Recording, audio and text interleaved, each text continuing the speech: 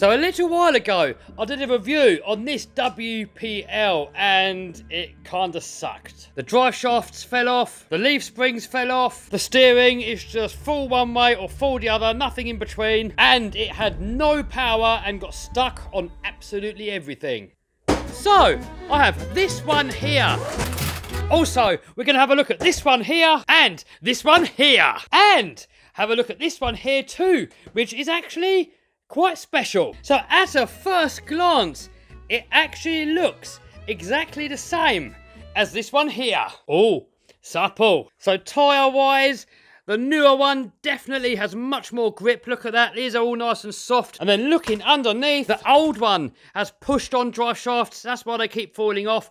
The new one has them screwed on. Power-wise, we can see the motor here poking out of the back. On the old one, the motor's hidden all the way up in there. So I'm guessing this one's going to have a little bit more power. Steering, on the old one, it was just all or nothing. On the new one, it appears to be proportional. Leaf springs appear to look fairly similar to the old one. So in this video, we're going to find out if it's going to be any better or not. So in the box, you get the car, controller, battery, charger, spare leaf springs, and the instructions. And to charge it up, you plug that into there, and that into a USB port. And the controller requires a couple of AA batteries that you've got to supply yourself. Alright, all charged up, and the battery lives under the bonnet or the hood, depending where you're from. Oh, guys, that steering actually has some power.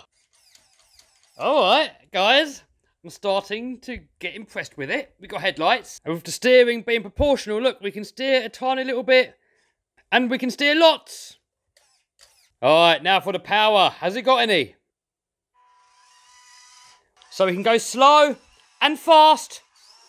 Well, faster. So now let's see if we can do a hill climb. The older one, the original one, would have had no chance at this. So I'm just giving this a little bit of power there, guys, so we can just crawl up there really slow. Oh, if we go flat out.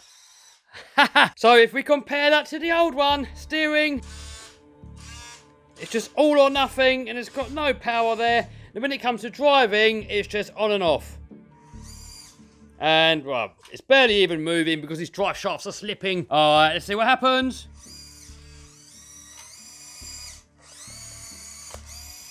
I was going to put a little bit of super glue onto the drive shaft here just to hold it on. So that we know which one is the sucky one, I'm going to put a bit of tape on it. So there we go, we've got the one that sucks.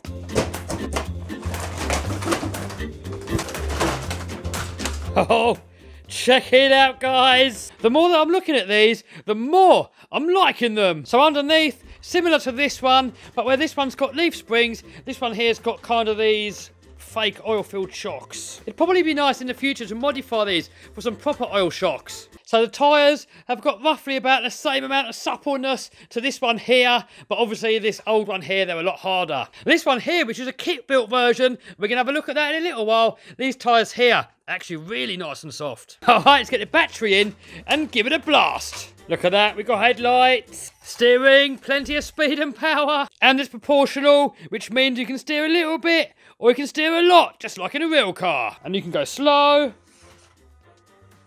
or fast. So here's full speed, and here it is on a hill climb.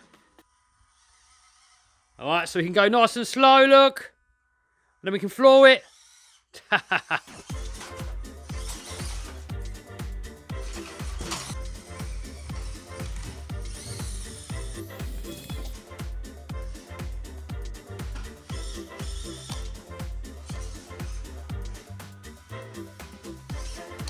Oh, tumble wumble. So this one here, not really a crawler, but it still looks pretty cool. So we've got double wishbone suspension up front, proportional steering again by the looks of it, axle on the rear, and it's all made to look pretty realistic. Battery under here. We got a little bit of interior going on in there, look. And this one's got a few buttons on the radio, so we're going to get some batteries in there and see what it does.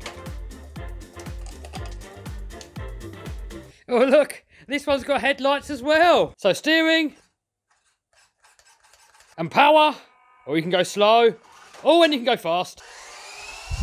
That is pretty fast, actually. Oh! Oh! Oh! Uh-oh. So this one here, it's not really for crawling, but it looks like you can put quite a bit of weight in the back of it. Guys, that's pretty heavy now. Is it gonna move? No. No. So the reason it didn't move is because when the suspension's pushed all the way down, look, the tyres hit the body. But we can make a bump stop. All right, will it move? Oh yes, look at that, off it goes.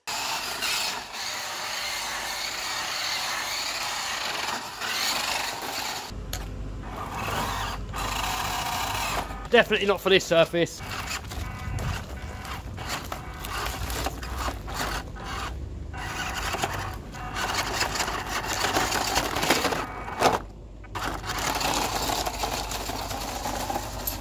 So next, we're going to go with a sucky one, which is probably going to get stuck as well, maybe even fall to bits. And then, guys, it should get better. It's actually doing better than I thought it would. Make it up the little hill. Oh, come on. Come on.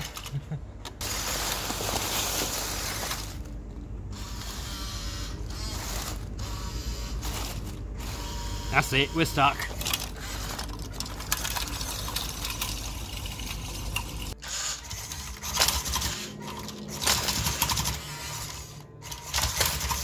No hope. And now the better one. We got the proportional steering. We got the proportional throttle. Will it make it up? Oh. Come on. Come on. Hey. Oh yes, a lot more controlled. Full speed.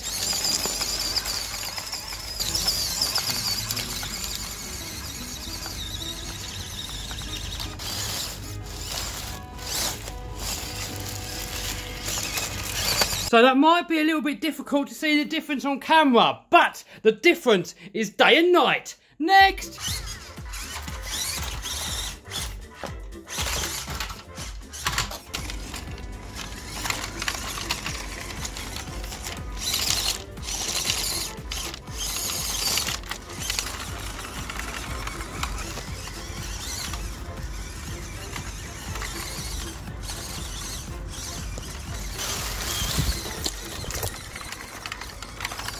So compared to this one, there's not really that much in it. The suspension does feel a little bit nicer on this one here because of the shocks. Other than that, it's actually pretty similar. So next, let's have a look at my favourite one, which is this one here. I've done a video on this one before. This was actually a kit version, and I had to build it myself. And you probably want to be a semi-experienced modeler to put this together. But we've got full metal axles, metal drive shafts, 2-speed transmission, sound system, working winch, super supple tyres, and the door's open. Look at it in there. So first of all, we've got to start it up.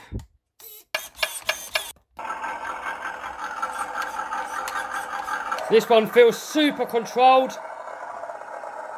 Look at those supple tyres getting grip on there. Oh, look at that, crawling straight over that. Definitely done the best job of all of them. And then on the hill climb. Oh, look at that, straight up. And also, it holds it really well, look. I'm letting go of it. And then we can shift the gears. And now, it's going to go faster. Back into low gear. Yeah, this one here definitely feels the nicest. Look at that, those supple tyres making easy work of the terrain. High gear.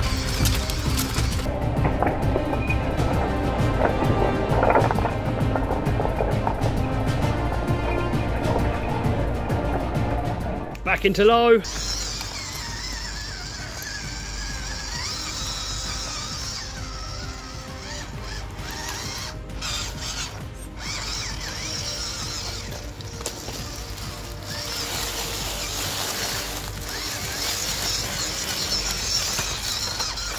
Check this out, guys, working winch.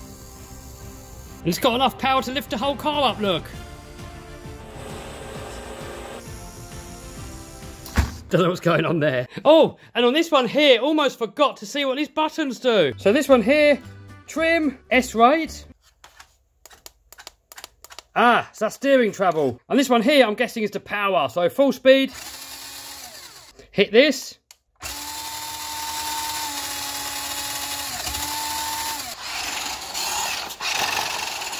It's actually pretty fast for what it is, guys.